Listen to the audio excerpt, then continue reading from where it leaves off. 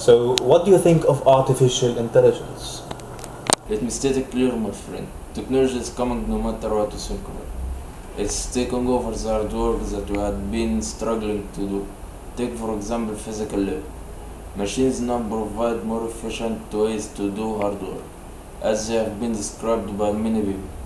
They are the mechanical muscles that facilitate our lives, making a lot of progress possible. Proceeding to the mental labor, in which machines are taking big steps to be quote-unquote more intelligent. Maybe one day they will be intelligent as humans. Hold your horses, my friend. Arguably, there are about 3 types of artificial intelligence. Artificial narrow intelligence, or weak AI, is specialized in doing similar aspects to human intelligence. And this already exists, like the program that checks your email for spam, or the one that does autocorrect for you while you're writing the script of this video. The second one is artificial general intelligence, or strong AI, and it is capable of doing what the humans have excelled at over machines and are considered to be simple tasks, like 3D recognition, or recognizing relatives, or taking the stairs, for example. But these tasks have already been done by robots, and general purpose robots are not a dream of the future. They are actually a reality. Robots like Baxter, who can do simple tasks that he was never programmed to do, or Watson, who is planning to be the best doctor in the world. He can understand what you say in your own words and provide a prescription that suits your medical condition. If you're unsure about his capabilities to communicate and think you get to see him beat the best of us at Jeopardy, they may need improvement, but they will eventually be spreading among us. But why should we even respect intelligence to us anyway? We can theoretically create robots that are more intelligent than us. This is called artificial super intelligence.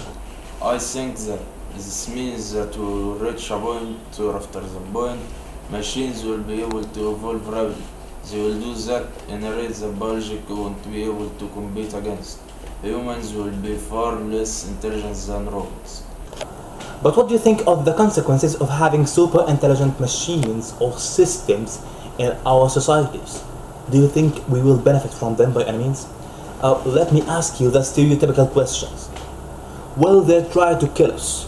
Okay, there are 2 scenarios for this. As robots kill us for regarding us as a negative impact or no use, or we will live in luxury with them. Robots will provide the means to have a happy life. Concepts like work for money or working hard will be off the past, and people will be doing whatever they wanna do. They can do sports or art or just relax and enjoy their happy meals at McDonald's. And why do you think the capitalists who create these robots will happily get the money for the society? What you say, I think, is socialist or Marxist, where the goods of the country is spread equally among individuals who live in that society. But these concepts are of higher success on paper than in reality. And if we are not enslaved by robots, we will be enslaved by capitalists who create these robots.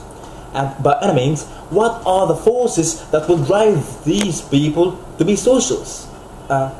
Hey, what do you think? Tell us in the comments.